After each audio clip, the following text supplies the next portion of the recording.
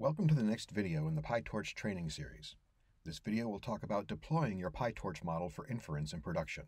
In particular, this video will talk about putting your PyTorch model in evaluation mode, converting your model to TorchScript and performing inference,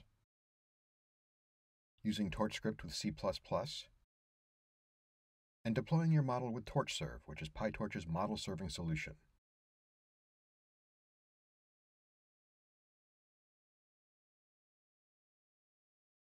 No matter which deployment method you use, the first thing you should always do is put your model into evaluation mode.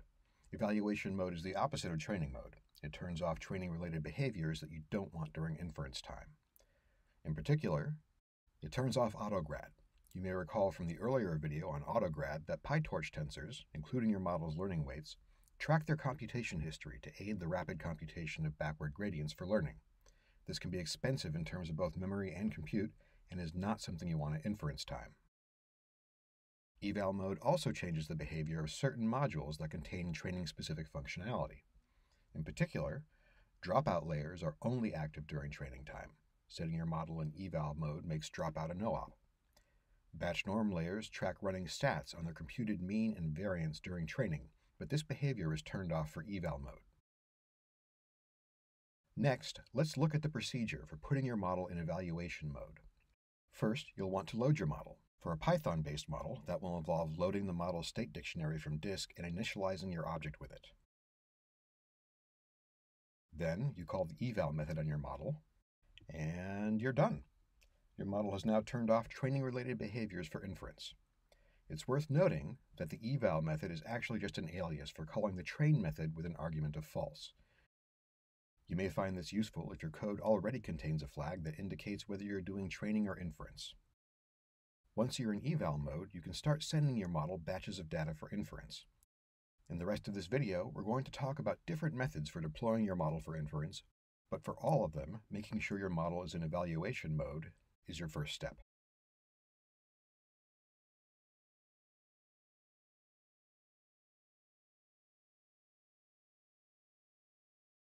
So what is TorchScript? It's a statically typed subset of Python for representing PyTorch models, and it's meant to be consumed by the JIT, the PyTorch just-in-time compiler, which performs runtime optimizations to improve the performance of your model. It also allows you to save your model and weights in a single file and load them as a script module object that you can call just as you would your original model. So how do you use TorchScript? Build, test, and train your model in Python as you normally would. When you want to export your model for production inference, you can use the torch.jit.trace or torch.jit.script calls to convert your model to TorchScript. After that, you can call the .save method on your TorchScript model to save it to a single file that contains both the computation graph and the learning weights for your model. The just-in-time compiler executes your TorchScript model, performing runtime optimizations such as operator fusion and batching matrix multiplications. You can also write your own custom extensions to TorchScript in C++. The code on the right shows what TorchScript looks like, but in the general case you won't have to edit it yourself. It's generated from your Python code. Let's walk through the process of using TorchScript in more detail. The process starts with the model you've built in Python and trained to the point of readiness for deployment. The next step is to convert your model to TorchScript. There are two ways to do this, torch.jit.script and torch.jit.trace. It's important to note the differences between the two techniques for converting your model to TorchScript. Torch.jit.script converts your model by directly inspecting your code and running it through the TorchScript compiler. It preserves control flow, which you'll need if your forward function has conditionals or loops, and it accommodates common Python data structures. However, due to limitations of Python operator support in the TorchScript compiler, some models won't be convertible using torch.jit.script. Torch.jit.trace takes a sample input and traces it through your computation graph to generate the TorchScript version of your model. This doesn't suffer the operator coverage limitations of torch.jit.script, but because it only traces a single path through your code, it won't respect conditionals or other control flow structures that might cause variable or non-deterministic runtime behavior. It's also possible to mix tracing and scripting when converting a model. See the documentation for the torch.jit module for notes on mixing the two techniques. It's worth looking at the docs to see the optional arguments for script and trace. There are extra options for checking the consistency and tolerances of your TorchScript model. Now we'll save our TorchScript model. This saves both your computation graph and your learning weights in a single file, which means you don't have to ship the Python file with your model's class definition when you want to deploy to production. When it's time to do inference, you call torch.jet.load on your model and feed it batches of input in the same way you would the Python version of your model.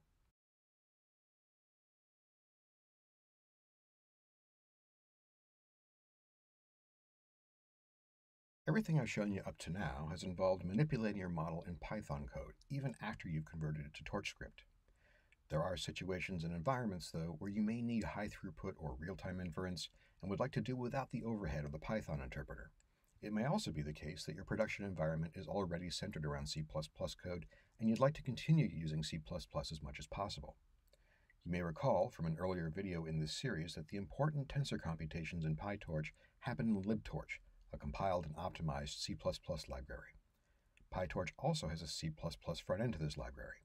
This means that you can load your TorchScript model in C++ and run it with no Python runtime dependencies. The first thing you'll need to do is to go to pytorch.org and download the latest version of libtorch, unzip the package, and place it where your make system can find it. This slide shows a minimal CMake file for a project using libtorch. Note that you'll need to be using C++ 14 or higher to make use of libtorch. In Python, you'd import torch, use torch.jet.load to bring your TorchScript model into memory, and then call your model with an input batch. The process is not so different in C++. First, include torch/script.h. This is your one-stop include for working with TorchScript in C++. Next, declare a TorchJetScript module variable, then use torchJetLoad to load it into memory. To get predictions from your model, call its forward method with an appropriate input. Here we've created a dummy input with torch1s. You'd be bringing in your own inputs of whatever size your model requires. Once you have your output predictions as a tensor, you can manipulate them with the C++ equivalents of the tensor methods you're used to in PyTorch's Python front end. The pytorch.org tutorial section includes content walking you through setting up a C++ project, as well as multiple tutorials demonstrating aspects of the C++ front end.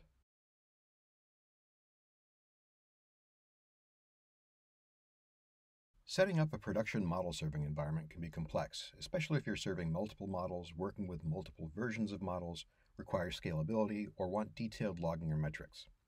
TorchServe is the PyTorch model serving solution that covers all these needs and more. TorchServe loads instances of your model or models in individual process spaces and distributes incoming requests to them. It has a number of features to make it useful for creating ML-based web services.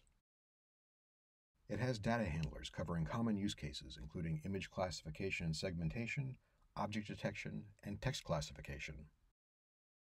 It allows you to set version identifiers for models, and you can manage and simultaneously serve multiple versions of a model. It can optionally batch input requests from multiple sources, which can sometimes improve throughput. It features robust logging and the ability to log your own metrics. And it has separate RESTful APIs for inference and model management, which may be secured with HTTPS. I'll wrap up this video by walking through setting up and running TorchServe with one of the examples available at github.com/pytorch/serve in the examples folder. We'll set up a pre-trained image classification model for inference. First, let's install TorchServe. I'll demonstrate the process for setting it up on a Linux or Mac system, but TorchServe also works on Windows if that's your preferred server environment. First, I'm going to create a new conda environment for TorchServe.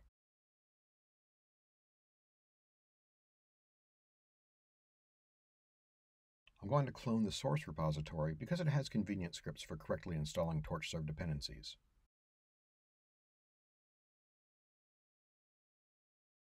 When you run the dependency install script on a machine with NVIDIA GPUs, you may need to specify what version of the CUDA drivers you have installed.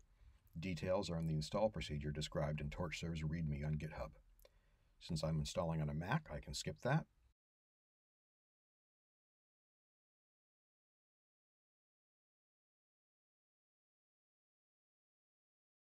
Now, with the dependencies installed, I can either install from source or use pip or conda. I'm actually installing two programs, TorchServe and the Torch Model Archiver, which we'll get to in a minute. If you're installing with Conda, don't forget to specify the PyTorch channel with -c PyTorch.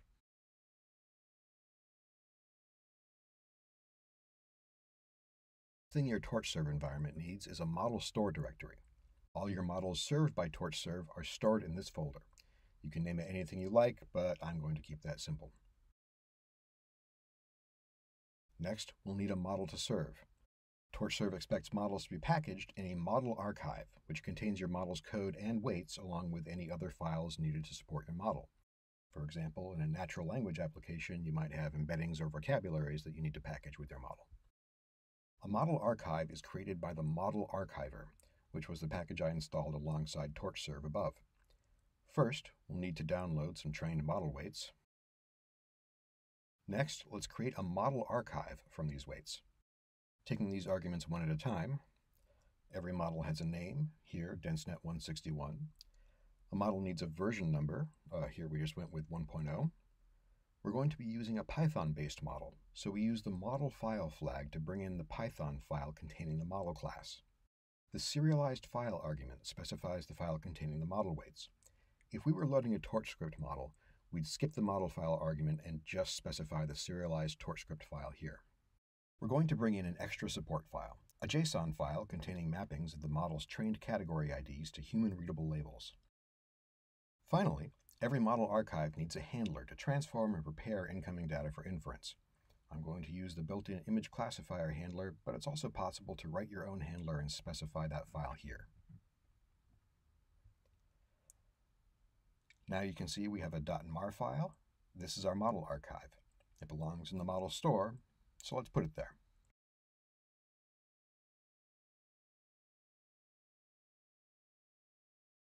Now let's start TorchServe. We'll do so with 4 arguments. The start flag should be self-explanatory.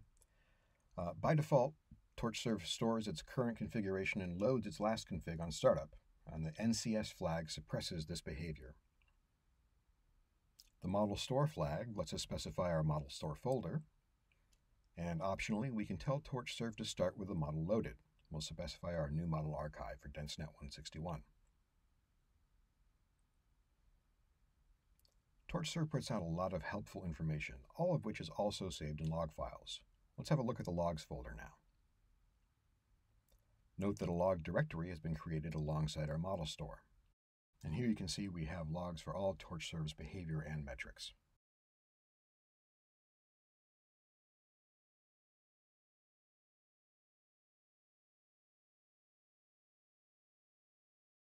Now that TorchServe is running, let's do some inference. We'll grab a sample image from the source repo for our input, and then we'll call curl. On the TorchServe side, the default image classifier model takes care of unpacking the image and converting it to a tensor, feeding it to the model, and processing the output. This shows a simple case of using the TorchServe Inference API over HTTP, but you can also access it via gRPC or use the KF Serving API used by Kubeflow on Kubernetes. And here we have the top 5 classes identified by the model. If we want to learn about the status of the server or manage which models we're serving or how many worker processes are devoted to each worker, we can use the Management API. Above, we use the Prediction API on its default port of 8080. The default for the Management API is port 8081. Let's use this curl command to see how the server reports what models it's serving. The models endpoint enumerates models being served, which right now is just our DenseNet model. Let's get a little more detail on it.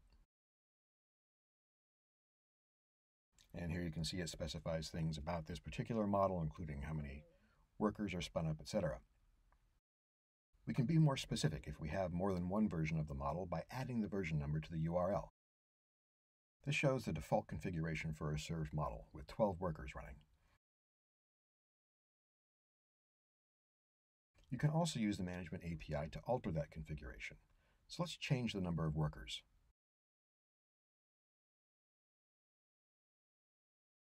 So I set both the min and max workers to 4. And now if I ask for the status of our model again, we should see the number of workers has changed. The Management API lets you register new models from a local model archive or from a URL. It lets you unregister models, or set the default version of a model to serve, or get the status of a model or models that you're serving. Finally, we can stop TorchServe with the stop flag.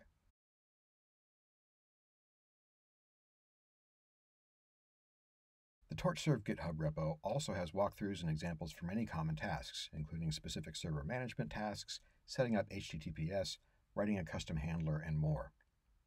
And as always, everything I've described here and more is documented fully in the documentation and tutorials at pytorch.org.